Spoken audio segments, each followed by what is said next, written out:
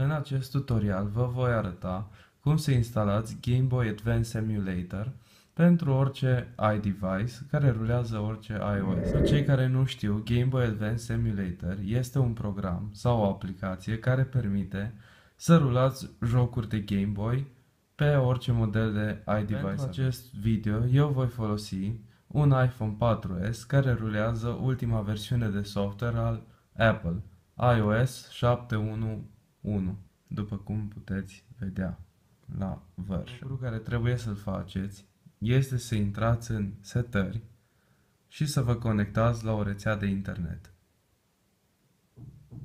Înainte de a intra pe Safari, vom merge în Settings, la General și vom merge la dată și oră. Aici vom debifa reglarea automată și vom da calendarul înapoi cu câteva zile în urmă. Instalat, putem să intrăm înapoi în setări, să mergem din nou la dată și oră și să reapăsăm pe reglare automată. După ce v-ați conectat la o rețea de internet, accesați aplicația Safari.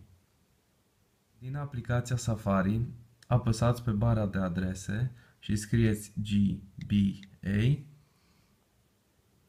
for 4 iOS.angelxwind.net. Ce ați intrat pe această pagină, vom apăsa pe Download GBA for iOS 2.0. Dăm din nou Download și vom apăsa Instalați. Acum putem observa că o nouă aplicație se încarcă. După ce aplicația s-a încărcat, veți putea observa o nouă icoană pe home screen-ul dumneavoastră. În această nouă icoană și apăsăm Continuați.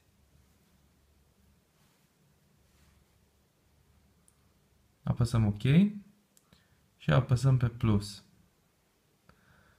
Când am apăsat pe plus, acesta va deschide un webpage de unde puteți descărca orice joc pentru Game Boy Advance sau Game Boy Color care îl doriți. Eu voi descărca, de exemplu, Pokémon Fire Red. Apăs pe joc, dau scroll în jos și apăs pe butonul Download Now. Apăs Download, scriu cum vreau să se numească jocul și apăs Save. Jocul s-a descărcat, apăsăm pe el și putem să începem să ne jucăm. După cum vedeți, a apărut emulatorul, Start și totul funcționează normal.